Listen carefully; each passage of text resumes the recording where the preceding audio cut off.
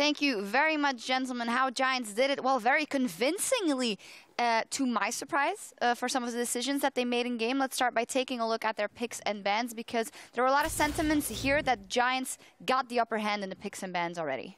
Yeah, I think the biggest problem was the Quinn pick, because first of all, in the whole composition, they were full AD stacked against a Trundle that is going to build massive amounts of armor, and the Quinn didn't really do anything. I mean, he had to burn his TP 5 minutes into the game and was down 10 CS, and I think we can all agree that it should have been a LeBlanc, right?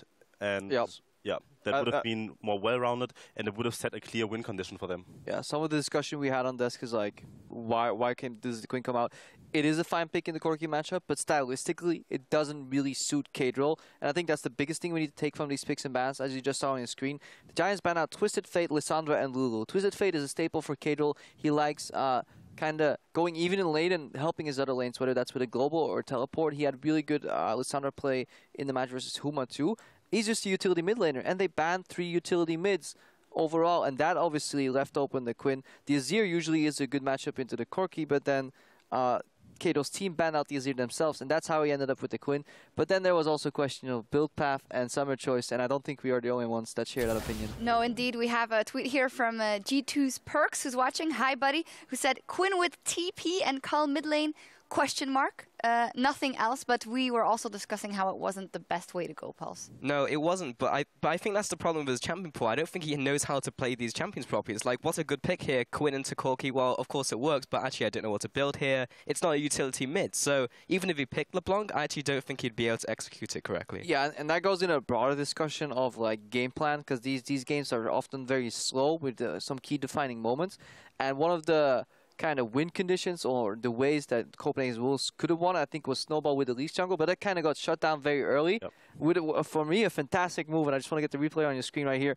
Immediately, this invade is so genius in a best of 5 when you're playing against Ku. What we don't see is really, they did a smiteless grump, which means Nidalee actually has her smite, and she's just waiting in the brush right now. We can't really see her, but it's going to happen right now, any second. Oh. Yeah. There it is, there's a smite. Wisdom got the red buff. This is what Tilt is made of. The most important thing is, though, the flash got spawned, so it gives Elise, she can't do anything in the next 5 minutes in the match and has to play on the back foot. So that's like, for me, you shut down the Elise early in the jungle and then you just power farm as Nidalee, which she did. And I think it transitioned into like a very, very big CS lead. Yeah, and aside from that, Marcel, how does this translate for you as a jungler? Like, if this happens to you in a game 1 of a best of 5 series, like, how big is the impact? Like this, you know, I'm tilted instantly. It's like, I mean, it's so hard to do anything after that, because what's your win condition? I mean, you get 2 lanes, mid and top lane pushed in as Elise, you get counter jungle, what you're gonna do? You just have to wait, you know, you just have to wait it out until that other team makes a mistake. And against Nidalee jungle, what she does is she just takes your jungle and you can't really do much and you can't contest it. Then Copenhagen Wolves did a good thing though. Despite all those problems, they made the only play they could do. And one of the few plays they do is, which is snowball the Wicked strategy. Unfortunately, Wicked was stuck in a matchup that he gets outscaled in anyways to trundle into the Poppy, unless he gets super far ahead and then builds QSS. This eventually resulted though when Wicked was ahead in a big fight in the top lane. So this is Wicked's TP coming very far from the fight. I just want you to track him in the fight. They're cutting around the fight, like in the bottom of your map you don't really see them. They're only entering right now when Giants is out already winning this fight. So any advantage that Wicked had at this point kind of got nullified due to this really big fight here.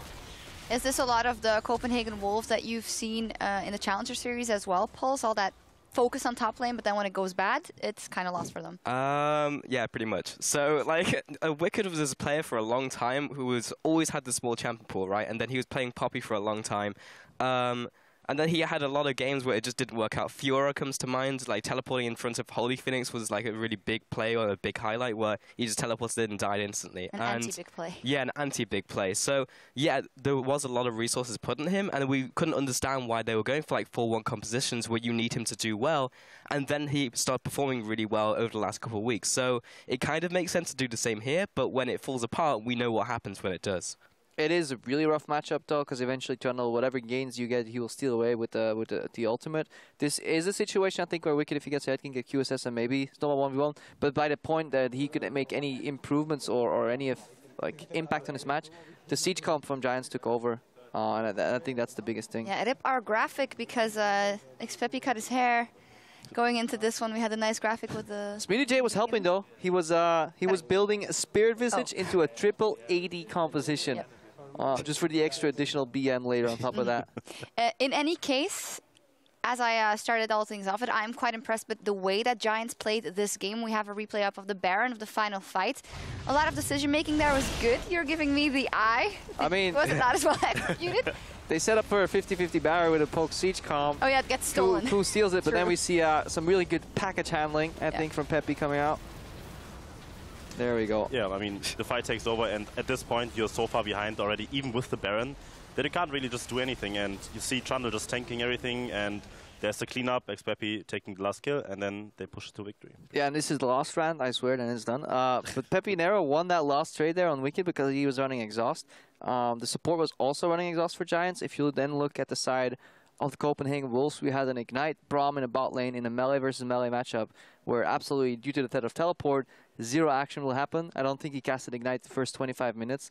And then obviously once you get into team fights, perhaps one should bring in Exhaust. But I'm a big fan of double Exhaust into triple AD. I think it's really smart from Giants. So for me, Giants, they played slower than they should have in certain moments. Like, they could have made some decisions quicker, but a lot of the decisions that they made were the right ones, and I really liked it. For example, the deep vision from Nidalee after an invade, completely kind of making that top lane matchup even again, so we couldn't get gank advantage anymore. Like, Giants have made some really good choices, so for a new team, I'm impressed. If we, new team. Well, okay, yeah, you're right, last 2 weeks. If we assume that the Giants' decision-making or the things they showed in this game stays like this, what do you think the Copenhagen Wolves can do in this series, Pulse? So I didn't think they were going to win the Huma series, and well, they didn't, but they brought it to like longer than I actually thought they were going to. I also didn't think they were going to win the Millennium series, and they actually did. So I feel there's actually stuff they can pull out later on, but it didn't look this dire in that series, so we'll see. Okay, well, we need to step away, but when we return, the Wolves will look to tie up the series at 1 win apiece. We'll see you back here in just 3.5.